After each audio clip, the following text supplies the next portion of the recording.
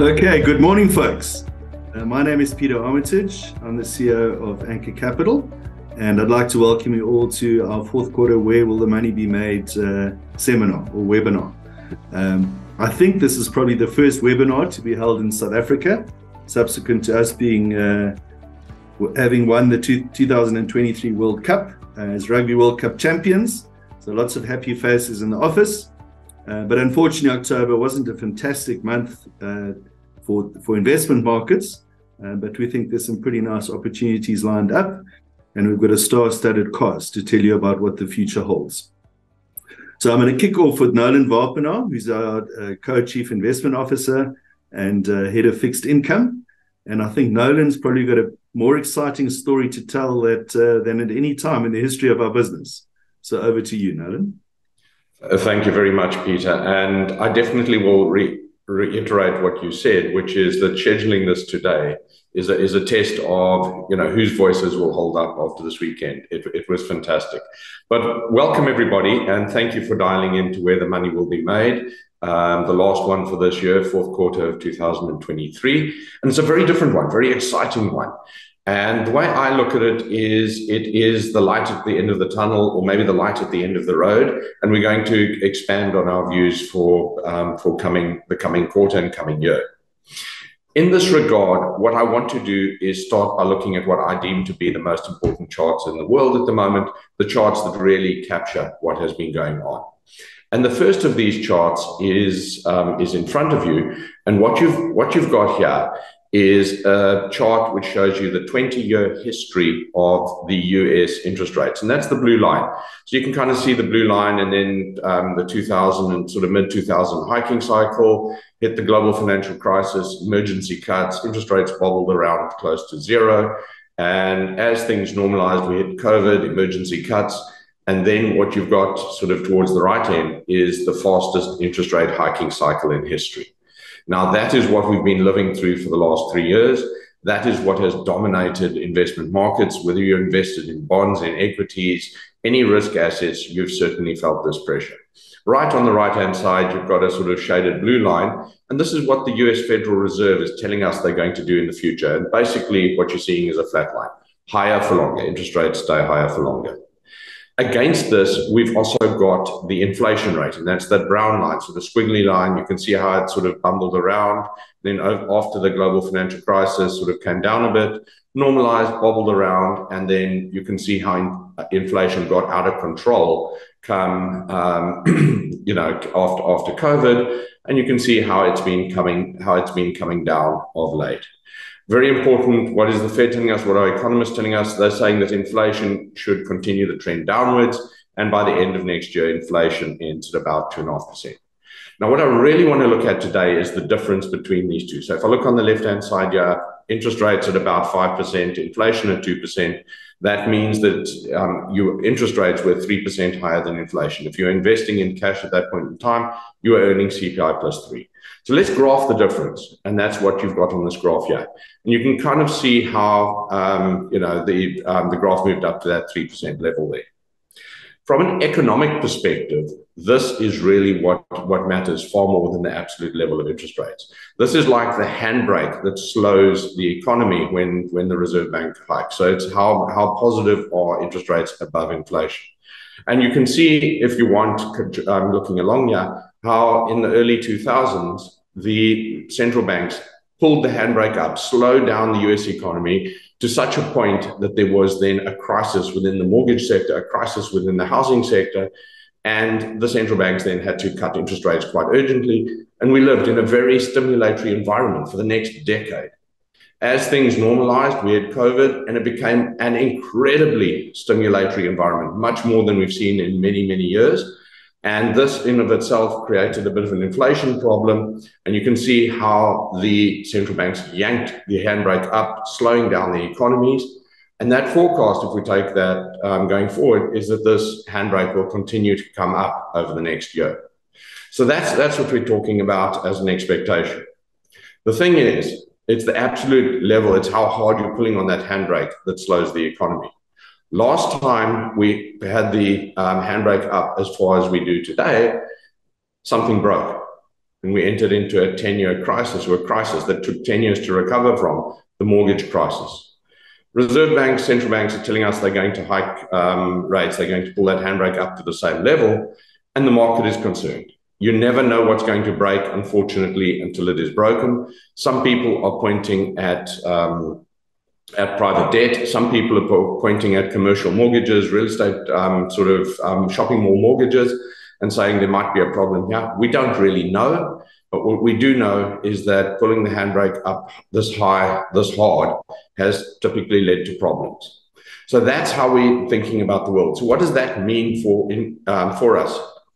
Well, there really are three different scenarios. And the first scenario, and I think Jamie Dimon of JP Morgan is a proponent of this scenario, is that actually the US economy is a lot stronger than people think. And therefore, we will be able to continue with a handbrake up this high, with interest rates this high for longer. And as a consequence, growth will remain strong in the US, strong growth last quarter, and higher for longer is the reality. The second aspect of it, though, is, and this is where Anchor hangs its hat, this is where we are, which is a middle of the road scenario, says that if you keep the handbrake up this high, if you keep interest rates this high, you are going to see growth slow down. It doesn't mean something breaks. It doesn't mean, we're all going to have a calamitous crash. It just means that the economy sort of gradually slows. And at some point, the Federal Reserve looks at this and says inflation is in line with where it needs to be. Economy is slowing unnecessarily. We can actually release the handbrake. We can start to cut interest rates. And we are talking about interest rate cuts in the second half of next year. The third scenario that we have to be cognizant of is that, with the brakes being pulled this hard, something breaks. And as a result, what you start to see is a harder landing in the US environment and sort of faster interest rate cuts within the US. So those are the three scenarios that we're thinking about. And if we tie that back to our asset allocation, it actually becomes very interesting. And what Peter was talking about is, if you think about those scenarios, the first scenario is pretty neutral for bonds. The second and third scenario are actually very bond positive. So we're in a world where, the outlook, particularly for global bonds, is actually quite positive in the majority of the scenarios. And in the scenarios where it isn't that positive, it's still actually a decent outcome. So for the first time in Anchor's history, we actually are favoring global bonds as an asset class. And that's what's coming through our asset allocation. So if we look here, what we've got is the sort of middle of the road scenario that Anchor was talking about, the other two scenarios and expected returns. And then looking at the global asset allocation, we're leaning into global bonds for the first time in preference over equities. Longer term, we do like equities. Equities have historically outperformed bonds, but we do think that the bond season is upon us for the next 6 to 12 months, and we think that there is an opportunity there for investors. Domestically, we're in a situation where what I've described becomes a lot more positive for the domestics as well. The global environment becomes supportive, but we have the domestic environment that is pulling in the opposite direction. And what you end up with is this tug of war between a difficult domestic environment and a more supportive global environment. That means we see more volatility in South Africa. And we think that overall, the global environment probably wins. So we see a slightly supportive outcome, but less so because of what's happening on the ground here. So from that perspective, we're pursuing offshore more, and we do think global bonds. Looking at global yields, just to pull it all together, what is the outlook, or what have I said? I've said that US 10-year bonds have a yield of 4.8%. It's about 5% right now. It's sort of risen in the last few days. So if you just invest for 10 years, you're going to earn 5% in the US. Now that's CPI plus 3, which is quite attractive. And most of the scenarios that I've outlined actually point towards additional capital gains on top of that. Some of the scenarios actually point to quite significant capital gains, double-digit returns on bonds. And we do think that this needs to be a part of your asset allocation.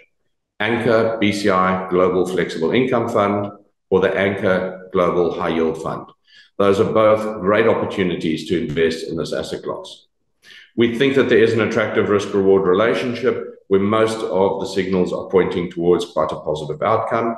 But obviously, we've got to keep an eye on it, and we're watching US economic data. I think Q4 is going to be soft. However, it should reaccelerate in the next quarter. And obviously, the Federal Reserve is meeting later this week, and we want to keep an eye on what they say. We want to keep an eye on signaling. We're expecting them at this stage to signal higher for longer, but it is very much our view that that signaling is subtly going to shift towards cuts are coming over the next quarter or two. Looking domestically, we're all talking about one thing, and we're talking about shrinking tax collection. We're talking about the fact that corporate taxes in specific have declined quite significantly, mining profits in specific because of lower commodity prices. This is having an impact on our government because at this stage, the finance minister is walking a very, very tight line. There are a lot of concerns about it. In fact, the Business Day this morning has got a picture of Siya Kolisi, but adjacent to that, the next article is about our finance minister playing defense. Very clearly, the message of you can't spend as freely as you previously did is not going down with the politicians. But let's dig into that a bit. Our numbers are indicating that the tax shortfall, will be about 50 billion rand. Additionally, looking at this, we think that there are some quick wins for the minister. We think that just not allocating money to people who didn't spend it last year. So if you didn't spend the money, you're not getting another shot at it this year. Actually, that probably saves you about 25 billion in of itself. Additionally, moving a couple of people into early retirement from government through to the PRC takes them off the government payroll. The PRC is very generous. I actually think it's probably in people's interests. And as a result, what you end up with is additional savings. So where I'm going to is that you start with 50 billion, you make these changes. Actually, your problem is about 15 to 20 billion rand, a significant amount of money, but not insurmountable. And that's the point, is that, a little bit of tight planning right now, the minister can address most of this. We are going to see increased borrowing. I think that the minister's clearly signaled that, but it's not catastrophic. It is a manageable situation. And we've got to take a view on the long-term challenges in South Africa. And the way I'd look at it is the Springboks came from behind to beat the French. The Springboks came from behind to beat the English by 1 point. And right now, our economy is coming from behind as well. And what do we need to do to address these challenges? It really is the state sectors, the state-owned enterprises. We need to fix Eskom, we need to fix water supply, we need to fix Transnet, and we need to see more meaningful prosecution of corruption. Those are the key challenges that we're actually looking to get addressed. And these are probably right now more important than the last decimal point on the budget. So from that perspective, I think that this is really where the focus needs to be. And that's the communication. As we said for domestic bonds, though, the yield is very high. The yield is attractive. You're earning 1% a month. Most scenarios are pointing towards smaller capital gains, but there's going to be this sort of tug of war between global factors and domestic factors. That's going to make for a more volatile investment. We are very closely watching the medium-term budget policy statement on Wednesday, and we're watching very specifically for commitment to state-owned enterprise reform. From an election perspective, at this stage, you've got to be cognizant of the potential outcomes and position accordingly, but we're looking for a sort of more moderate outcome within Anchor's environment. So from that perspective, we like bonds. We prefer offshore bonds. Domestic bonds definitely have a place in your portfolio. I think at 1% a year, or what is effectively going to be CPI plus 6 domestically, you do want to be invested in bonds as well. Finally, just pulling it together, Anchor takes a view, it needs to have a view on the rand as well. And we subscribe to the purchasing power parity model. So that's what's in front of you, and that sort of stable black line with a blue band around it is our view of the fair value of the rand. The jagged line actually shows you where the rand trades, and clearly the rand does not listen to our particular views. So, the rand doesn't listen to our spreadsheet. But looking at this, what we did is we sat with one of the other banks, I think it was First Rand RMB, and they've done a bit of work on the rand and why it is so different from where the fair value is. And what they were coming out with is it's actually, our fair value is at about 15 Rand. The Rand is trading at about 19 Rand. So there's a 4 Rand difference.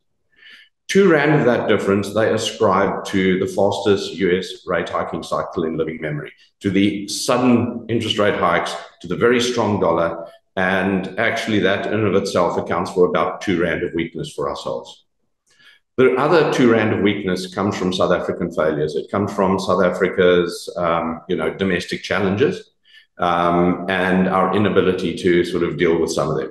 So from that perspective, how are we looking at the rand? We're saying that, I'm not convinced that the South African domestic aspects are going to be remedied in the short term, but the cyclical aspect, which relates to the dollar strength, definitely could be remedied. We definitely could see some rand recovery from that as well. So we can't write the rand off yet, but clearly it's been under pressure and will remain under pressure for a while. From Anchor's perspective, we're modeling against a rand of 1930 in a year's time. So broadly sideways, a little bit weaker than today, as we move through the cycle, with a potential propensity for a little bit of recovery thereafter. And with that, I'm going to end the fixed income and rand discussion, and I'm going to hand over to Peter Armitage to talk us through the equity outlook. So I'm going to talk through global equities. I'm then going to hand over to Mike Gresty, who's going to talk through local equities and try and give you some kind of perspective on how we see the world. I think trying to analyze where we're at, we have to look at what's happened. A good benchmark for global equity 500, which is currently sitting at about 41,000, 4,100. That was 4,800 at the beginning of 2022. It started the year at about 3,800 and it's now about 6 or 7% higher. So at index level, you've had a pretty decent return from global equities for the year, but that's been very focused in a few shares, and it's really been the AI shares that have clicked through. The median share on the S&P is actually down for the year. So I think the market has been pretty cautious about high interest rates. Nolan's talked you through where we sit, and they've been pricing in, kind of the risks that come with higher interest rates. When interest rates are so high, as Nolan indicated, some things break, and the market is pricing in a slowing of the economy. So looking forward through into the rest of the year, the next 12 months, we're talking about a 7% odd return from global equities, which is fairly muted and below average. But we do think longer term equities are the place to be. I think the return range of 8 to 10% in dollars over time is what is achieved. But we're currently wrestling through the economic cycle and seeing how that flows through into equities. So to look at a few slides, to look at the facts. This is the MSCI World Forward PE multiple. So the price that you're paying for the companies that you're buying.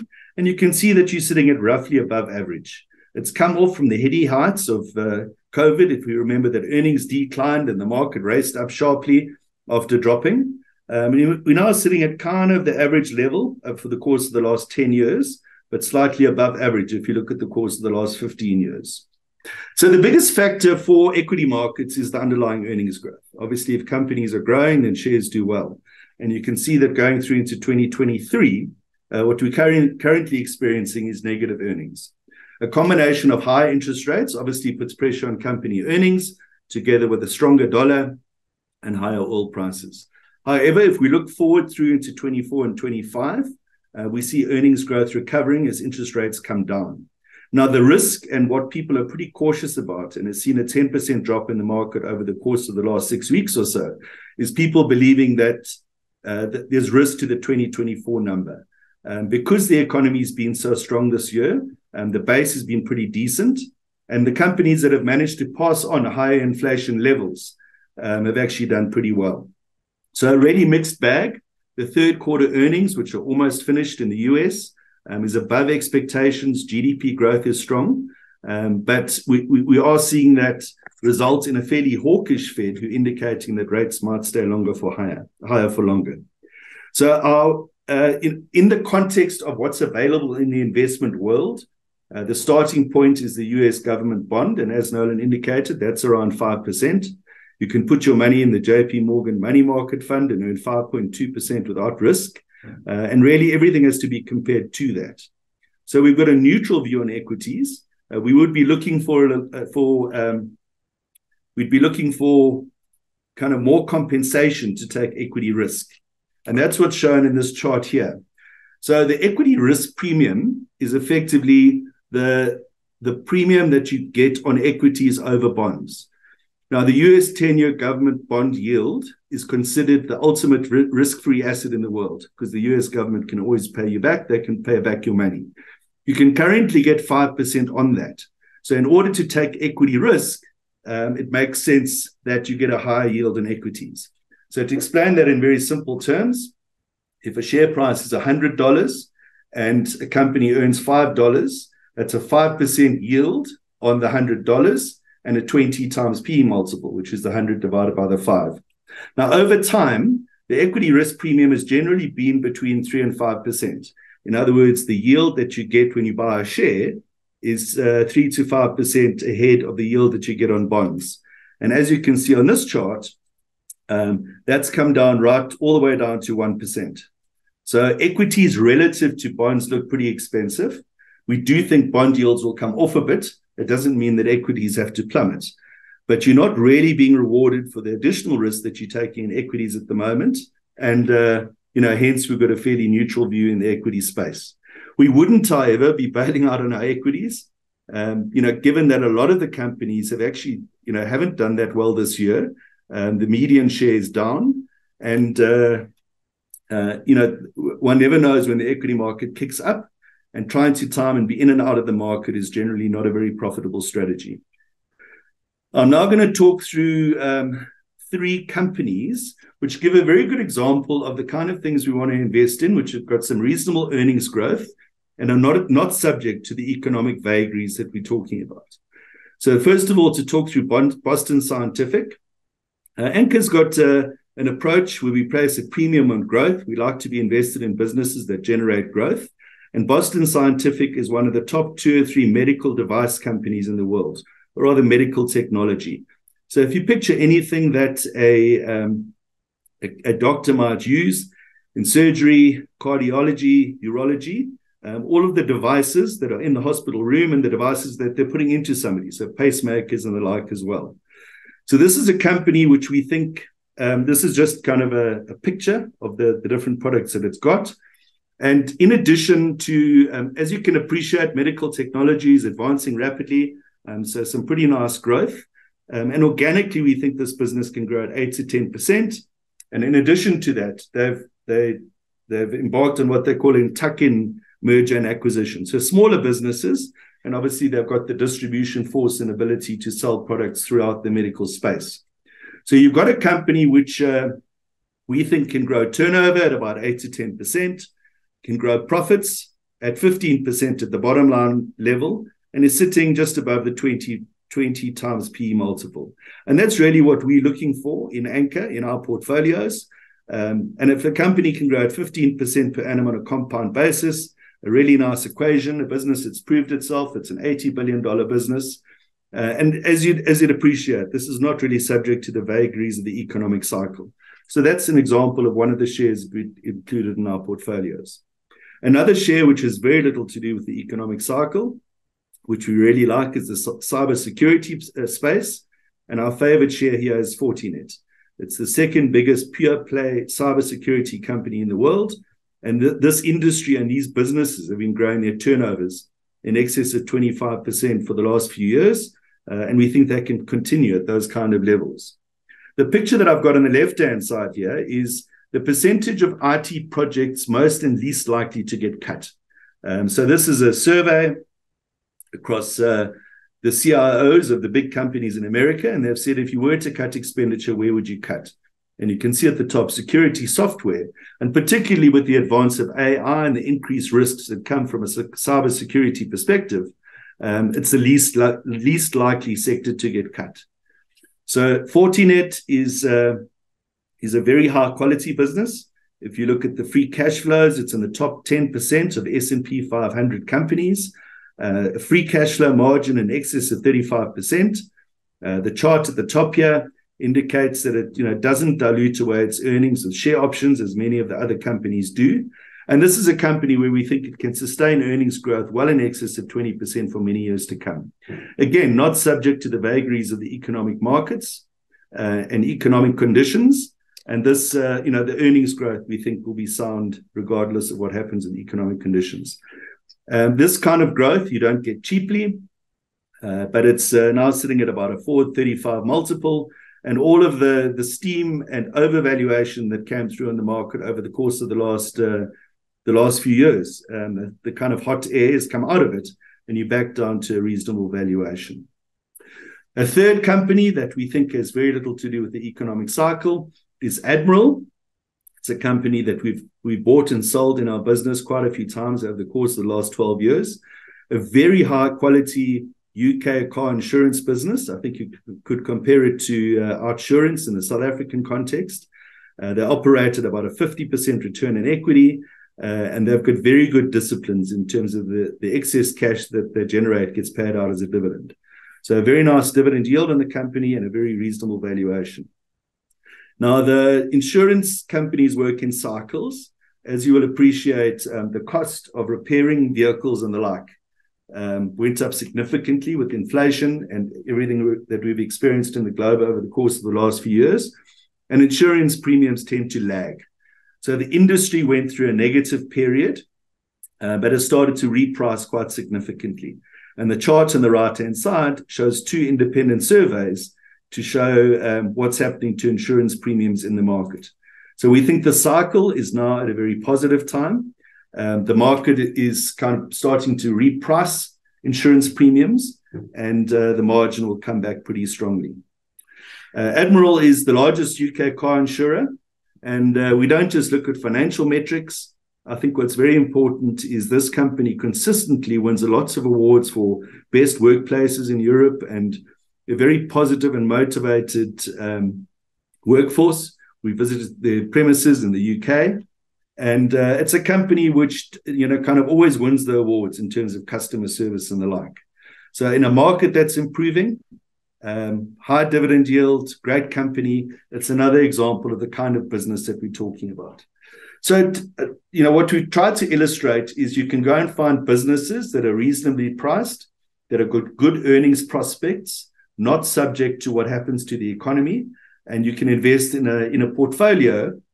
The kind of underlying growth of these companies is in the region of 15 to 20%, and equity should always form part of that equation. The overall market, we're a little bit more cautious on, given the uncertainties as a result of higher interest rates. So let me hand over to Mark Gresty, who's now going to talk through the local markets. Good morning, everybody. I hope you can see those. So I'm going to quickly take you through the SA equity outlook. And first of all, I think this is a slide that if you've seen anybody's views on SA equities, you'll be familiar with this. So, generally we start off with this view that South African equities look cheap. Now, I put two question marks next to that because I would say the correct interpretation is more that SA equities are lowly rated. It's not necessarily cheap versus their history. And whether you look at them in absolute terms, as we've done on the left-hand side there, or relative to certainly the postcode of for South African equities, which is more the emerging market universe, no denying very cheap relative to their histories. But the question mark there suggests, is that appropriate and where to from here? Now, the way I feel about South African equities at the moment is it feels a little bit like waiting for Godot. And some of you out there who probably didn't focus too much on the arts through your academic studies will probably be saying, well, who the hell is Godot? So essentially Godot is a play. Waiting for Godot is a play where two guys meet up and they're waiting for this character called Godot to arrive. And it's essentially the discussions that they have and the various other people that come along while they're waiting for this person to arrive. And for those that know this play, you'll be aware that, in fact, Godot never really does arrive. And that's the story of that. Now, essentially, SA equities have felt like that for some time. Value has appeared pretty attractive, but there have always been a bunch of good reasons why, that big ripping rally that so many of us have been hoping for simply hasn't materialized. And we find ourselves very much in that situation right now. A long list of headwinds. Pete was talking just now, and I'm glad he was the one that had to explain what cost of capital is and how it works. But, I'm going to show you just now that South African cost of capital is very high at the moment. And that's a tremendous headwind to the sort of valuations you can justify. And frankly, when you're earning a yield of 12% plus in bonds with relatively secure certainty around that, and the variability of returns from South African equities, you're demanding a big premium to be in SA equities. The next thing, recently earnings has not been coming to the rescue in South Africa. So there have been a number of companies where we've seen big profit warnings and disappointments. And there's a list of companies which have perhaps been most exposed to some of the frailties and challenges in South Africa over the last while. Transaction Capital, Pick n Pay, Tiger Brands, Astral, all really struggling in recent times, and the share prices have reacted accordingly. Most of your miners are in a downgrade from an earnings perspective, as we've seen commodity prices come off. And then, as we look further forward, developed market recession fears and, frustratingly ambiguous policy around China and, the long expected stimulus that we were hoping for simply hasn't really materialized. And that's really important for the South African market. And then finally, just simply a lack of appetite for South African equities. We've seen local fund managers going to their full allocation offshore. Foreign investors, given all the issues we've been facing, generally are not looking at SA at the moment. And obviously, when one thinks about the prospects for a re-rating and a recovery in equities, you really need to have faith that some new money is going to flow into our market. So I don't think any of those issues are going to come as a tremendous surprise to any of you out there.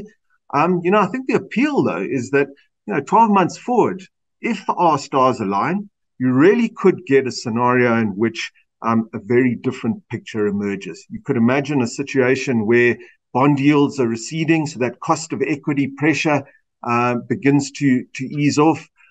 We're already hearing talk, particularly on the Eskom side, that a year out, the impact of load shedding is going to be much more moderate. We're hearing of privatization potentially in Transnet, and you can really envisage a scenario where these binding constraints start to ease. And then finally, if we see China beginning to step up its stimulus measures over the next year or so, very positive for South Africa. So yes, no doubt there's a silver lining potentially. And how do we think about that in the context of SA equities? The reality is that tends to cause one, if you're wanting to play that, to get into the cheapest, most beaten up shares where you perceive the upside is likely to be the greatest. And there we're a little cautious. What we would argue is, frankly, time is not on the side of poor businesses. You get it right, and undoubtedly you can make great returns. I think we saw an element of that back in what we called the Ramaphoria rally in 2018, when really the most depressed companies gave you the best returns. And we're certainly vigilant for those stars aligning, starting to appear. But we need to see more evidence of that before we're prepared to invest behind it, because we don't believe that time is on the side of these poorer companies. So for the time being, we're a little cautious, and we're urging investors to stick to quality, stick to companies in this uncertain environment where you have a lot of confidence around their ability to deliver you earnings growth. And as Pete did with a couple of international examples, I'm going to give you a few suggestions just now of a few companies that we think under kind of any weather are relatively secure places to be positioned in, which are the type of companies we think should be the real bedrock and pillar of your portfolio at the moment. So just on the issue of cost of capital, before we get there, what you're seeing is because of the very high bond yields, and Pete explained how, when you think about the return you need from equities, you start off with your bond yield, which you see as your relatively secure return. That's sitting at about 12%. And then you need a risk premium on top of that to essentially give you the reason to go into equities. And at the moment, when you add the risk premium on top of South African bond yields, you find that our cost of capital is the highest that it's been in 20 years. And that really means the sort of multiple you can justify, or the valuation you can justify for South African equities, is certainly much depressed relative to history. And it's important to keep that in context when you think purely of what appear, as we saw at the beginning, to be relatively low valuations on South African equities. And then one of the other points that we raised was just the importance of China in the context of South Africa. And I thought this was a really interesting piece of analysis that Morgan Stanley did, where they show the relationship, or what we call the beta of various markets around the world to China. And essentially that's talking about the degree to which markets move together. So the lower your beta, essentially what that means is the lower the relationship between how Chinese equities in this case move and how that particular market moves. And you can see outside of Hong Kong, where the relationship between China and Hong Kong from a listed equities perspective should be pretty self-evident. Across the world, South Africa is the next most related market to China. So very hard to see how South African equities could perform without there being a much clearer upward move in Chinese equities. And this is obviously, as I mentioned earlier on, been a big source of frustration. So with all of these frustrations and uncertainty, where can one look to potentially find safety? One example, first of all, it's a company we've liked for a long time, Advotech. It's one of the opportunities in the private education space in South Africa. This is a space that certainly struggled quite a bit through COVID. It was perhaps in retrospect an obvious call that COVID would be a challenge for them. But I think all of the companies in this space have emerged better for the cleanup that occurred during COVID. On the left-hand side there, you can see a couple of factors around, what the broader schools opportunity looks like, South African schools. And you can see that on the top left-hand side there, the number of government schools has actually been declining over the last couple of decades, while on the flip side, the lower chart there showing the number of students enrolled in those government schools has been steadily increasing. And you can see how small, despite growth that's occurred in the private space, the number of students are relative to the broader market. So still a tremendously significant opportunity for private school education providers. And then if you change gears and have a look at the tertiary picture, you can see the steadily rising number of students essentially looking for places in higher education. And essentially the lack of increase in capacity has meant that the shortfall has been steadily increasing. Again, talking to the sort of structural growth opportunity that you have, despite obviously a very challenging macro environment in South Africa within the private education space. And for that, you're looking at a company here trading on a forward price earnings multiple of about 10 times, where you have pretty secure earnings growth of around 24% over the next 3 years compound. Very cash generative business, decent balance sheet, not too much debt. So I think a very secure place to be, irrespective of what happens over the next couple of years from an SA macro perspective.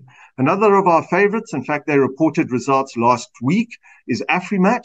They like to show this chart on the left-hand side, which shows how their earnings have grown versus as a result of acquisitions that they've made, which has transitioned this business very successfully from a pretty stodgy construction materials business into a mid-sized diversified miner. They show there what the earnings has done as a result of that strategy. And over the last little while, we've seen a whole host of new acquisitions and projects that Afrimat has successfully secured. So they're kind of in the base now, and they're busy bringing those projects to production, and you're going to see those earnings start to come through very meaningfully over the next couple of years. And you can see those colored parts on the bars on the right-hand side, just showing how that new production and new exposure really gives you a kick to earnings. Now, you could argue, well, goodness me, this is a company that, it's essentially a call on where commodity prices go, and we're very uncertain about that. I think that's a fair point, but that what I've shown here on the left-hand side is what Afrimat, which is the red line there, what its future earnings profile looks like over the next couple of years versus a whole bunch of other mining companies. And you can see, first of all, that there's already a pretty somber picture if you consider what the outlook for mining earnings over the next couple of years is.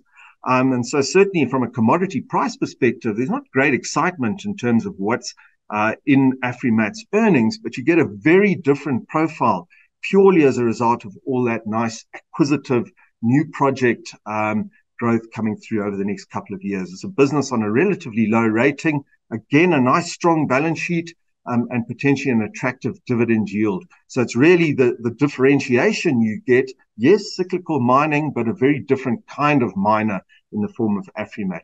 And then finally, this is probably a bit of an unexpected one for you, Standard Bank. So Standard Bank, pre-2010 was probably the preeminent banking story in South Africa. It went through what I would call somewhat of a lost decade, mainly as a result of a huge problem that they had with a SAP implementation, big overruns and delays in implementing new IT projects. Africa was a bit up and down for them, a lot of capital stuck in Africa, and then this loss-making ICBC joint venture that they had in Europe. And essentially, Standard Bank has now emerged from all of those issues. It's now starting to gain market share in retail. It's sorted out its IT issues. Its African operations are now a really important differentiator for it. And all of this on a relatively undemanding rating, nice dividend yield, high return on equity. And, I think it's returned to the Standard Bank of old. It's got its tail up. And, your big differentiator is really that African franchise that it has, which is now about 45% of earnings. And you can see here that if you look at the color coding there, it's really where a lot of the strength in terms of activity, particularly from an investment banking perspective, is happening, which is really augmenting the, more modest growth prospects that we're seeing in South Africa. So again, I think a business that, because of its diversity of operations, presents a nice, attractive, relatively secure earnings story. And with that, I'm going to hand back to Pete to just sum things up. So Nolan's gone through fixed income markets, and I think I was saying to somebody the other day, Anchor's been around for about 12 years now. And literally for the first time in those 12 years, we put US government bonds into somebody's portfolio. And the outlook for that from a risk-reward perspective looks pretty attractive. So the equity outlook and kind of the neutral view on equities is a function of both the absolute returns, but also the alternatives that are out there at the moment. So to sum up our equity outlook, SA equities, we're saying a 12% return over the course of the next year, which isn't bad. But, you can get that 12% in bonds with much lower risk. From a global equity perspective, 7% US dollar return. But I think, that you do want to remain invested. I think, as we've pointed out, the earnings outlook, as interest rates come down and the cycle moves along the path, there will be a fairly nice equation there. So if we pull it together, domestically, equity is 12%, global equity 7%, and we're sitting neutral in equities with a much more positive view from a credit and government bond perspective. I think also, just to talk about alternatives, so those are assets which typically aren't daily priced, structured products, property, hedge funds, the like. We do think there's some really nice opportunities there to get kind of 10 to 15% returns. Anchor, over the course of the last year, has launched various alternative products. And for financial advisors and wealth managers, that certainly should form anywhere between 10 and 30% of client portfolios. So that's the kind of outlook over the course of the next 12 months. We're now going to have two very interesting presentations from Seleho and James. Seleho is going to start off in talking about stock market returns. Done some very interesting work in that space. And over to you, Seleho. Thank you, Pete. Yes, so we had a look at stock market returns recently and the nature of the history of those returns. And what we found was counterintuitive enough for us to write about in the Navigator and present on here today. So typically, investors tend to think of stock market returns as being as follows. We tend to think that the majority of stocks have returns that are somewhere close to average or the market return. For example, in the US, we might think of this return as being around 8 to 10%. Typically, we then think there's a small number of what we would term market darlings. These are stocks that over time do something around 30 to 40% over the long term. So really exceptional stocks, a small proportion of the index. And then you also have, on the other side of the distribution, a small number of stocks that are exceptionally negative. So over time, their returns might be flat to negative. And we think of these as laggards. So this is how investors tend to think of stock market returns. But when you actually have a look at the data, what you find is the market behaves as follows. So the majority of stocks actually produce flat to negative returns. So they are poor performers. You then have a very small proportion of stocks within an index that are significant outperformers. And it's really that small number of outperformers or exceptional stocks that drive forward returns for an index such as the S&P 500, for example. Now, this is something that we're all familiar with when we think about investing in startups, for example, or early stage businesses. We're comfortable and we understand the idea that the majority of those investments are going to go to zero. And it's only going to be a small number of those early stage investments that do exceptionally well. So things like Instagram, where it's an early stage investment in that company obviously would have had exceptional financial returns. But we understand that for the majority of early stage investments, those are going to go to zero. And this is what we find when you look at the data. So, for example, one study looked at US venture returns from 2004 to 2013. And they found that 64.8%, so nearly 2/3 of those early stage investments were negative, so they lost money. Some did okay, and it was really a small number, about 1.5% of those early stage investments that had exceptional returns. In this case, those investments returned between 20 to 50 or even more than 50 times the original investment. Now, again, this is something I think even coming into this presentation, we're all comfortable with that idea that a small number of early stage investments will do well, but the majority will be flat to negative. But what's really surprising is that if you look at stock market returns, so public equities, you find that there's a similar distribution or pattern in terms of returns for stock markets. So a very interesting study was done between 1926 and 2016, so that's 90 years, where an economist looked at about 26,000 companies in the US over that period and analyzed the returns that those companies or stocks produced. And he found something similar to what we've just been talking about. So in this case, he found that about 1,092 of those 26,000 companies, so that's 4% of those companies, produced 100% of the net wealth that was created over the 90 years in the US stock market. So again, a very small proportion producing the majority of returns. And what's fascinating is that the remaining 96% collectively matched treasury bills. So they had pretty subpar or disappointing performance. It gets even more interesting when you zoom in a little bit more. So if you look at 90 of those, the top 90 performing of those 26,000 companies, you find that 0.3% of those companies or those 90 companies accounted for half. So we're talking 50% of the net wealth that was created over the 90 years. Just for context, about $35 trillion was created over that 90 years in terms of net wealth. And just 90 stocks over that period accounted for half of that. And what's even more interesting is if you zoom in a bit more, you find that just 5 of those 26,000 companies, so now we're talking 0.02% of those companies, accounted for 10% of the wealth that was created over the 90 years. So you can almost think of this as being like grains of sand on a beach. Throughout the whole beach, only 5 grains of sand accounted for roughly 10% of the value of the whole beach. And so again, you're seeing this really lopsided distribution in terms of returns historically. But it's not just we don't just find that a small proportion of stocks do exceptionally well. We also find that in public equity markets, the majority of stocks actually have substandard or poor performance. So in that study, they found that more than half of the 26,000 stocks had negative returns over their lifetime, so over the time that they were listed on whichever exchange they were on. And we found that the most frequent lifetime return, when you rounding to the nearest 5%, was actually 0%. So the majority of these stocks actually had very substandard or poor performance, and it was just that small group that did very well.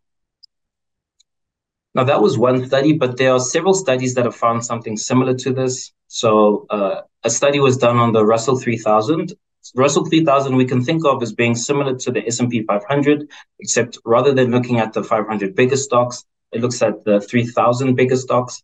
They found that just 7% of the stocks in that index generated essentially all of that index's returns from 1980 to 2014. So again, something similar to what we've been discussing. And I think that's all good and well when you look at what's happened historically. But the question, of course, is how do you apply this, or how do we view today's market through that lens in terms of what we've just been discussing? Well, today we have what's been called the Magnificent Seven. So these are 7 companies that are all US based, US listed and based. They're all large cap companies. They're all technology companies. And they've all done exceptionally well in terms of stock market performance in 2023. So they've really driven markets forward substantially. To put some numbers behind that, if you had taken a portfolio of those 7 stocks, the so-called Magnificent Seven, and equal weighted them in a portfolio, you would have been up, or you would be up close to 100% year to date in dollars, whereas the S&P 500 year to date is only up close to 10%. And obviously that S&P 500 includes the Magnificent Seven. So if you were to take those 7 out, the performance of the index would look substantially worse. So what's interesting here is that, again, you have a situation where a small group of stocks is really driving the performance of a much larger index, similar to what we saw in some of those studies. Now, having said that, I definitely don't want to give the impression that we're saying we are bullish uniformly on all 7 of those stocks, or that we have a uniform view on all 7 of those stocks. We, as a house, we definitely look at and research all 7 stocks, and at different points in different portfolios, we have owned the majority of those stocks. But this is not a blanket, I suppose, approval for all 7 stocks from here going forward in terms of our performance. And perhaps you could argue that things have swung a bit more to the extreme side in terms of the outperformance of those 7 stocks relative to the rest of the market. So as of the end of July of this year, those 7 stocks represented close to 30% of the S&P 500. If you were to go back over time, you would find that you would have to go back more than 100 years to find another period where the top 7 stocks in the S&P 500 were at the level that they were at the end of July. Having said that, we have differing views on those 7 stocks, but really the point that we want to make by showing the outperformance of the Magnificent Seven is just to reiterate that it's actually not that unusual for a small group of stocks in an index to drive the returns of that index over time. That's actually quite consistent with what you find when you look at data historically. And so I think one of the takeaways we can take from these studies is that when you find a company that you can identify as being exceptional, it often pays to hold onto that company and to be essentially an optimist or to be a bull on that company, as long as the data continues to support that view. And so our colleague James Bennett has done some work looking at the benefits of being an optimist in stocks. And so he's going to discuss some of his findings on that. I'll pass it on to James. Good, right there. I'll start with my piece. So I wrote the short piece for the Navigator just on something I feel very strongly about when it comes to investing, why it pays to be an optimist in the long run. Okay, so just to clarify up front, I think when we talk about being an optimist, it doesn't mean that you just blindly invest in every hot idea that comes across your desk. It's not that you believe that markets only ever go up on a weekly, monthly, quarterly and yearly basis. It just means that you've got this overriding view that in the long run, despite all the worries and concerns that the markets have, markets seem to find a way of generally growing through those issues and coming out on top in the long term. Now, it's always important to understand that where the press is coming from. There's always this natural bias with the press to focus on negative news, because obviously that's what sells. There's that old saying in the press world that if it bleeds, it leads. And so if one goes into these things with a somewhat pessimistic view of the world, you're going to get fed a constant source of information on a daily basis, reinforcing those negative views of the world. And it's probably going to lead to worse outcomes on your investing in the longer term. I mean, what we don't see from the press every day is these kinds of headlines, imploring people to hold on to their share portfolios for steady compounding gains over the next 20 years, because obviously that's not what sells in the press world. And again, now being an optimist doesn't mean that you think that nothing can ever go wrong. And it's true to say that, just about anything theoretically can go wrong with the world we're living. I think the point is you can't forecast these things. And even if these apocalyptic things, views come true, at the time, there's probably not much you're going to be able to do about it anyway. But a long-term optimist just believes that, humanity has shown a very resourceful way to get around a lot of these issues and has found a way to work through them. And that, if you maintain an optimistic view over the longer term, you're probably likely to get a better outcome over time. So here's the way I would look at these things from an investing perspective. Well, in the short term there, you probably do just want to be a pessimist. Always keep your expectations anchored extremely low about short-term outcomes. If you're buying a share that's fallen quite a bit, you wait and you wait, and then you wait a little bit more, and then you buy it. The chances are it's probably still going to fall even more in the short term. If the market falls and you think you're catching the bottom, you're probably going to be disappointed, and it's probably going to fall even a little bit further. But it certainly helps to keep one's expectations extremely low in terms of short-term possible outcomes. In the medium term there, you probably just want to be a realist, and there you'll probably find that some things will work out in your portfolio, other things won't. Sometimes the shares you expected the most from are the ones that end up disappointing you. The shares that you expect the least from are sometimes the ones that actually surprise you most on the upside. But in the long term, you really just want to have an optimistic stance and believe that, society and humanity really has just shown a way to work through these issues. And often the things that we worry about, we look back 5, 10, 15 years later, and these things are nothing more than just blips on the long-term charts. And we sort of look back and wonder why we worried about these things as much as we did. I mean, here's just a very simple chart. It's on a log scale so that it puts everything into a nice sort of percentage perspective just on how the S&P 500 has done going back to the 1940s. And probably for most of the people on this call, this is pretty much, their investing lifetime. And if we think back of all the things we could have worried about during this time, very, very real issues that were proper issues at the time, the Cold War, you had the rampant US inflation of the 1970s.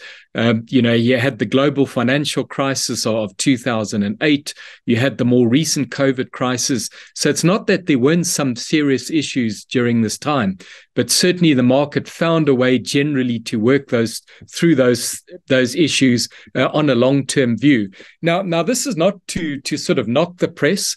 They perform a very vital role in financial markets, but always to remember that the press lives in the moment and that tomorrow's moment is going to be different from today's moment. Now, even myself had an interesting incident recently where I was watching a sort of a financial news panel of smart guys expressing their concerns about the market. And as I was watching this, I thought, wow, these guys have got it pretty spot on. It's all pretty topical. They were talking about inflation. The market was falling sharply that day. There was a lot of panic. They were worried about big tech valuations. They were worried about market earnings. And suddenly about halfway through the clip, I suddenly realized I was actually watching something from about 5 years ago. And I think it is actually quite instructive to sometimes, if you've got a little bit of time, just go and watch some of these old business clips from a few years ago. And you just realize that the concerns never really change. All the things that we are worried about today, many of these things are things that people were worried about 5 and 10 years ago. And it's certainly instructive to do that. I was watching a very good interview with a good UK fund manager guy called Nick Train. It was an interview he did in the recent past. He's one of the founders of Lindsell Train. He runs the big Finsbury Growth and Income Trust as well. And obviously he meant this slightly tongue-in-cheek, but where he said, I would rather give my money to a foolish optimist than a wise pessimist, for the optimist has history on their side. And I think, that is something that is very true broadly for markets in the long term as well. There's this very strange thing with markets as well, is that bearish people always just sound more knowledgeable and wise than bullish commentators. Whereas the bullish guys, kind of always sound like they're a little bit gullible, inexperienced, the guy that always comes on every day says he thinks the market's going up. And yet, contrary to, the long-term thesis of investing in shares, is that the bullish guys do actually have the history on their side, is that markets generally do rise over the long term and actually, beat inflation, which is obviously, enemy number one when it comes to long-term investing. So yes, keeping an optimistic stance probably does give you the chance of a better outcome. And I would also make the point as well, is that many of the high business achievers that you look at globally over time, didn't get there by taking a pessimistic stance. And there's this really good quote that Elon Musk gave about Charlie Munger. Now, again, this is not to knock Charlie Munger, one of the world's, great investing minds, but there was a lunch in 2009 that Musk attended with Munger. There were a whole lot of other people as well. And as he says here in the quote, Munger went into some detail explaining to everybody around the table all the ways that he thought Tesla would fail. Musk actually went to him afterwards and said, look, I agree with all of these things you've given. We probably are going to die, but it's probably worth trying anyway. And of course, the rest is history. And we know where Tesla is today. Now, I think if I was starting a business and I went and sat at a lunch and an incredible investment mind like Charlie Munger told everybody around the table how my business would fail, I think I would have probably just closed up shop the next day. But although it's not the only ingredient to success, there's absolutely no doubt that an element of kind of long-term optimism, just believing that things are going to work out in the long run, holds all of these kinds of very successful people in very good stead. And then just wrapping it up on my side before I hand it back to Pete, people often when, looking at their own long-term investments and look at all the what-if scenarios about this could go wrong and that go wrong. And what I always say is that no one can financially plan for World War III. There's always an apocalyptic outcome or view on the world that whether you've got, the proverbial cash under the mattress, a deep value fund, an index fund, or a growth strategy, probably none of those things are really going to save you in a really sort of draconian type of outcome. But I think instead, the best chance one has with your long-term investments is taking just an optimistic view. Yes, there's a lot of issues in the world today. There'll be a whole lot of new issues in the world tomorrow, but the best chance you have is just taking this long-term view that in the long run, things probably will kind of work out okay. And that's it from my side, and I'll hand back to Pete at this point. Okay, fantastic, James. I think that's some very interesting perspectives on the investing world out there. We're going to have a bit of a Q&A session now. If you would like to post a question, please do it under the Q&A as opposed to the chat function. Nolan, perhaps if we can start with you. Are we seeing meaningful progress in South Africa's effort to get off the grey list? And then just another question on SA bonds versus global bonds. Alexander Day says, I find it interesting that you find global bonds more attractive than SA bonds, but given your outlook of moderate growth in the US and unwinding interest rates, do you think this will be long-lived? So perhaps if you could grab those two. Sure, two very, very different questions. Hi, Pete. Let's start with the grey listing question. And sadly, not enough action, I think, is the message I'd give. We are seeing some pronouncements from the government that they've ticked 7 of 14 boxes or whatever, but it's very much a tick box exercise at this stage. I think the reality is that, if we delve into it, South Africa recently ranked 7th in the world amongst the countries for the worst organized crime. That's fundamentally what the problem is. And we need to address that. We can't be having the DRC, Democratic Republic of Congo, and Nigeria next to us on that list. So I think until we address that, it's going to be difficult for South Africa to fully come off the grey list. In that context, well, I will say if I'm looking for a little bit of silver lining around the cloud, is we did see SARS officials actually raid a couple of the people in Mpumalanga that are accused of being part of the sort of coal mafia, if I can put it that way. So we have seen a little bit of action, but like I was saying in my presentation, we need to see meaningful prosecution. I think that's the key ingredient that we're waiting for. Coming to your second question, yes, South African bonds, global bonds. I think that the global bond environment in a year's time is more positive for everybody. I just think that your propensity for capital gains globally is a little higher given some of the domestic issues that are going to hold South Africa back. Is this a long-term thing? No, I very much am of the view, as we've been saying, that in the long run, equities tend to outperform bonds. But for the next 12 months or so, I do think that bond investments actually have a lot of appeal while we work through this part of the economic cycle. Yeah, I think just to try and understand the maths. So if you buy a US 10-year government bond, you're getting about just under 5% at the moment. Remembering those bond yields were down around the 1% level if you look back a year or two ago. And as inflation cools and rates come back down again, if that 5% goes to 3.75%, which is our base case projection, that gives you the 5% plus another 5% in capital appreciation. So that's about a 10% return in dollars. And if it comes down to 2.75, which is the projection of some market commentators out there, you get another 10% on top of your 5%. So depending on the different scenarios, and if things do really start to slow down and there is some economic pressure, which would put pressure on equities, you're likely to see bond yields come down. So to get a negative return out of those government bond yields, you'd need to see the yield kick up beyond 5.5%. So it's not ridiculously high returns, but from a risk-return perspective, in terms of protection in the portfolio, we think that looks pretty good. Seleho, there's a few questions. I think the Coronation had some headlines recently talking about the platinum sector and indicating that it was uninvestable. I think we've been fairly negative on it for some time. Just are your and Anchor's views on the platinum sector, and the shares have come off significantly. Time to invest, or do we avoid it completely? Thanks, Pete. Yeah, so I don't think we would use the word uninvestable. Something that I think you need to continually have a reevaluation of. Having said that, we are quite negative on the PGM sector. We still think that there's a disconnect between where share prices are and where the platinum group metal basket is. So where the prices of platinum, rhodium, and palladium are.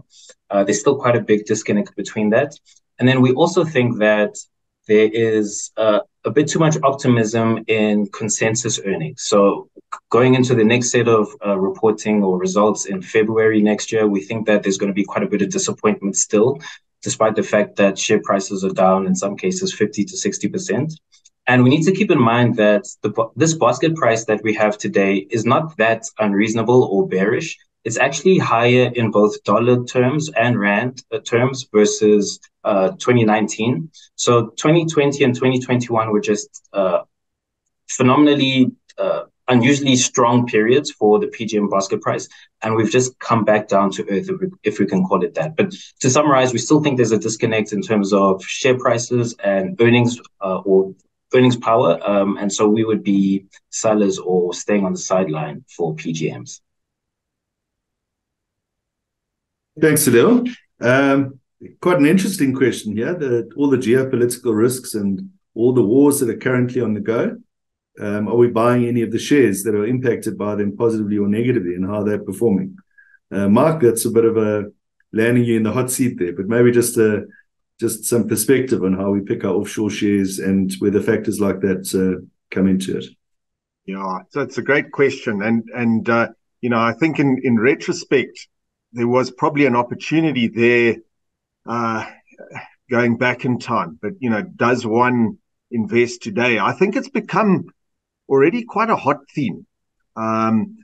This idea of investing in defense and increased spend going forward. However, I have to admit that a lot of the research that I'm seeing is actually is strangely quite cautious about the defense sector, and really sort of pouring cold water on the theme to some extent because of the fact that it is so linked, in the final analysis to sort of world, the relevant countries' GDP growth.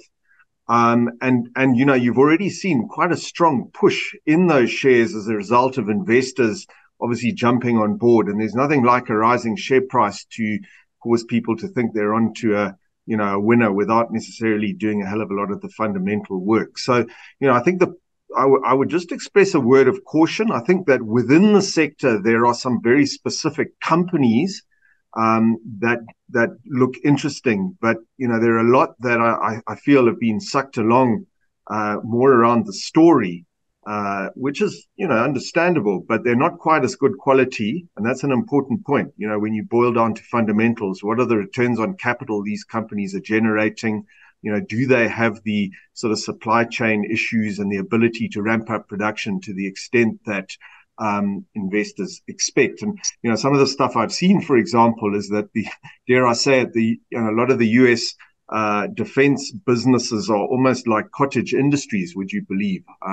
So maybe a tougher theme than people perceive, and you've got to be quite selective and really understand the ability of these companies to sort of benefit from what obviously at the moment looks like a hot theme, no doubt about it.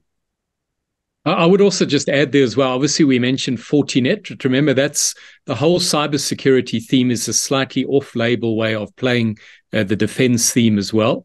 Many of the bad actors in global cybersecurity are state-sponsored. I mean, there's all the usual suspects there. So that's one way of playing it, but without all the moral issues around killing and machinery and that kind of thing. So, yeah, that's something to bear in mind. And then, an interesting question related to Seleho's analysis of how concentrated market returns are is, doesn't that just mean we should be investing in indexes to try and capture them? Seleho, maybe you want to have a go at that. James, maybe you want to add to it.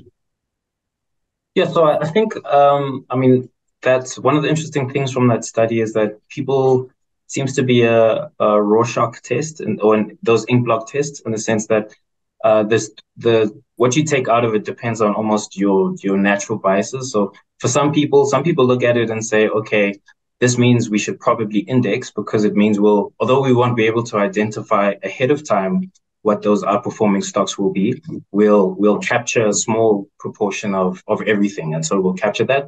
And then for other people, they go into it, they see that study and they think, well, clearly this is a great, this provides a lot of evidence that you should go active, in the sense that you want to be able to identify and concentrate in those outperformance. I think it really, if you look at, for example, the Bessembinder test, so the study, the one that looked from 1926 to 2016, what's really interesting is that the large proportion of those stocks that outperformed were really high quality or high return on capital businesses that had the ability to reinvest and had moats. So essentially quality companies. And so I think that does suggest that there is an ability to identify some of those stocks as a group ahead of time, because of course there's going to be hindsight bias. But I think it is interesting that there were some common themes there. They were all high return on capital business, generally high margins, low levels of debt, things that we tend to look for in stocks, kind of in screening processes. But yes, I do think it was a bit of an ink block test, that study. Yeah, I was going to say, I like Seleho's answer. I don't have too much to add to that, but yeah, it's just that whole thing about, risk profile.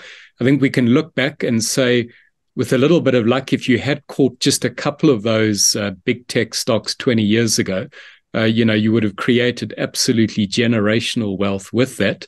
But it also would have been extremely difficult to do. It's easy to say it now. to identify that very, very small handful of companies that came through and became the big ones amongst the many hundreds that ended up failing in the end. So I guess if your risk profile is a bit lower and you don't back yourself to have picked one of those very special ones, you could have kind of caught all of them, but in a very diluted form, just by owning the index.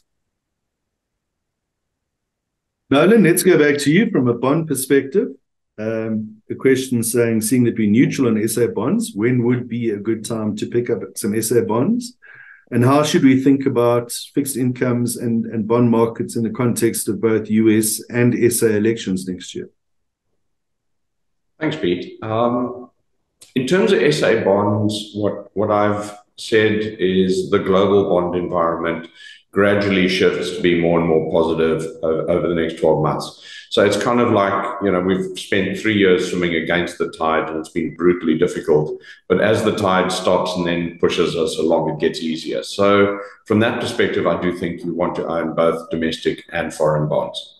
Domestic bonds, you've got a number of risk factors that you're going to need to get through. You've got the MTBPS in a couple of days' time. You've got a US Federal Reserve meeting. You've then got the South African MPC into January. We've got another MPC, and then we start thinking about elections. So you've got a myriad of risk factors that, probably work out okay, but you've got to be cautious of. So domestic bonds, I think the view is at 1% a month returns. You do want to own these, but I would probably phase it in gradually over the next while. It's very difficult to call what each of those risk factors is going to do. But what I do know is I want to own probably more bonds in 6 months' time than I do right now. And that's the approach we'd take. Looking at the elections, again, very big risk factors, very, very difficult to call, is Trump going to be on the ballot or not? We actually don't know at this stage. Who's going to be up against Joe Biden? How's that going to play out? Very difficult to call. Domestically, how close is the ANC going to be to 50%? Who are they going to need to partner with in order to, secure them the presidency? And is that going to be the EMF? Not feeling like it at the moment. Just kind of feeling like they should be able to cobble together alternate alliances, but one doesn't fully know. So from that perspective, how are we investing? I think as James was saying, in the long term, I think this probably works out okay. Certainly offshore, also domestically, I think the preponderance of outcomes are actually half decent outcomes for the bond markets. And it's a case of, being optimistic about it, but sitting there with that red button to say, look, if things really do surprise us, this is how we're going to react, and being ready for those scenarios, which is the approach we're taking. Mike, something we have to think about a lot is China. You showed the correlation between the Chinese market and the South African market. From an SA perspective, Naspers Process, which is the biggest company by far in our market, is basically a Chinese business. And the resource companies are heavily influenced by Chinese demand. How do we see the Chinese markets? They've been a real dog this year. Investment funds have flowed out. Is this an opportunity now, and how do we approach it? Yeah, Pete. So I think I mentioned in my section of the presentation that it's been a hugely frustrating area of the world for us. We certainly were positioned and remain positioned for a bottoming and an improvement in the outlook for China. Clearer policy direction, and frankly, it just hasn't really materialized. So, we've seen it continue to bump down. I think we still anticipate that this cycle is going to turn. We think that the underlying momentum among Chinese consumers is actually a lot better than the kind of broader investment sentiment would suggest. So there are pockets undoubtedly of challenge within China. But particularly the consumer environment may not be recovering quite as quickly as some had hoped, but it is recovering nonetheless. We do think that in time we're going to see clearer policy direction in China, and as a result, we're certainly staying the course. It has been a painful and lonely place to be, and I would say that we're certainly not all in on China, and that's important to remain diversified. But it is one of the themes we are being patient on, and do anticipate into, certainly next year, that the investment climate will recover. So that's the way we remain positioned. There's then a question which I'll pick up on, how are real assets holding up versus traditional asset classes of the last 3 to 5 years? And why do most investors have such an underweight? The example given is the Yale endowment. And I think increasingly around the world, a lot of people are increasing their exposure to alternatives. And alternatives is really the very broad basket, which can cover lots of different assets, but typically includes property, hedge funds, kind of structural assets, and things which usually private equity, stuff that isn't priced on a market on a daily basis and hence subject to massive volatility. I think the returns from real assets often have a lot to do with interest rates. So, there's the component of real assets, which is interest yielding. It didn't give you much of a return over the course of the last 10 years. Nolan showed you those graphs of how low rates have been for quite some time. But given that, you can earn 5% on cash now, we're quite excited about real assets, and we are increasing client exposure to alternative assets. As we speak, we think, it kind of makes sense to be somewhere between 10 and 30% of a portfolio, depending on one's investment outlook. I think it does differ for different clients. I think the big thing that one has to get one's head around with real assets is often liquidity. We like to be able to move assets around at short notice if opportunities arise. If the stock market were to plummet by 20 or 30%, you want to have cash available and liquidity available to invest in it. So, that's why we would limit. So we've got a range of real assets or alternative investments that we think can generate 10 to 15% with relatively low volatility, which is kind of what everybody's looking for. But again, diversification is an absolute non-negotiable. So, the right proportion in those kind of assets make a lot of sense. But I think that, the question is, why have investors generally been underweight? Because often with things like private equity funds, guys are asking people to lock up their money for long time periods.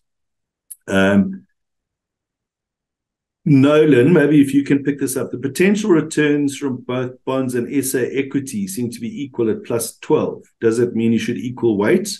Or how do you make, perhaps just to talk through the kind of premiums that one's looking for, and how do you compare 12% with bonds versus 12% in equities? So historically speaking, we obviously view bonds as a lower risk asset class. So, the way we'd look at it is you would look for equities to generate a return, with a premium on top of what bonds can produce in order to justify the additional risk.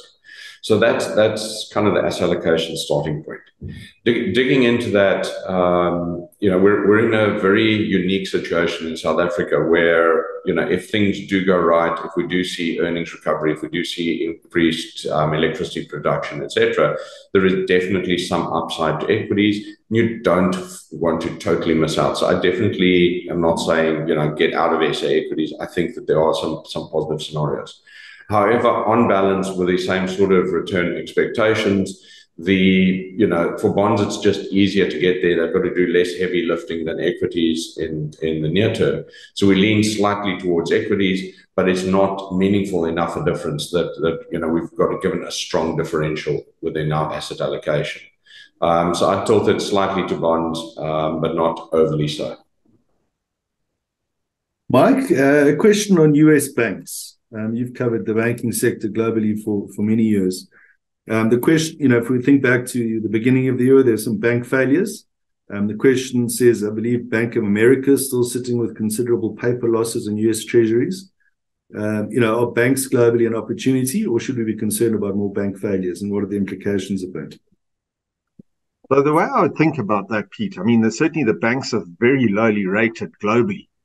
So in terms of their variability and cyclicality, I suppose that's to some degree reflected in their ratings as they stand now. So I think if you envisage a scenario in which we're quite close to peak yields, and during the course of next year, we start to see yields easing, I think some of those concerns you have that people are talking about in terms of mark-to-market losses that remain embedded in banks really do begin to recede. So, at the moment, it's certainly topical. remember that these banks are not trading in bonds, and as a result, they don't necessarily mark those to market through their earnings. And as a result, I personally think that this issue is going to recede. I think it's a bit overblown, but talking to some of the things that James raised about Armageddon scenarios, of course, if things turn out extremely negatively, we may be then talking about a different outcome. But frankly, I think this is a little bit like fighting yesterday's war, to be honest. And if one considers that these are held to maturity assets, and in the absence of government defaults and Armageddon, things like that, which we certainly don't see coming, I don't think it's a big issue. What one's got to consider perhaps is the degree to which, this can, in the case of smaller banks, start to create a confidence issue among depositors and that kind of thing. And that's where the risk comes in, maybe. But it's not in and of itself the bonds and the sort of paper losses that appear there that particularly concern me, and certainly not in the bigger name institutions, which you mentioned just now. So, yesterday's war would be my sense. James, to ask you a question about EVs, you did a very interesting Tesla presentation a few months back. What's the current feeling? Germany's turned on mothballed coal-powered fire stations. Rishi's extending petrol and diesel car usage. The whole sort of clean energy and EV argument. Has that been delayed, or what are your views on that? Yeah, I think probably the world had just got a little bit ahead of itself on the whole EV thing. There seems to be these ebbs and flows between EV and ICE. Obviously, ICE stands for internal, combustion engines or just the conventional cars. So I think the journey is still happening, but I just think some of the targets that some of the governments have, were probably, with hindsight, just too ambitious. What we have seen this year as well is that there's a real price war going on between, Tesla and the conventional ICE transitioning to EV manufacturers like the Germans and the Americans. And, the big debate is, well, how much of that is just because demand is a bit weak for EVs at the moment, and how much of this is Tesla basically just trying to once and for all ripping the rug out from these more conventional competitors. And the truth probably lies somewhere in between. But yeah, we have seen demand for EVs being a little bit soft the last couple of quarters. We've seen Tesla's competitors under huge pressure at the moment. They're still making money on their conventional cars, but losing money hand over fist on the EVs.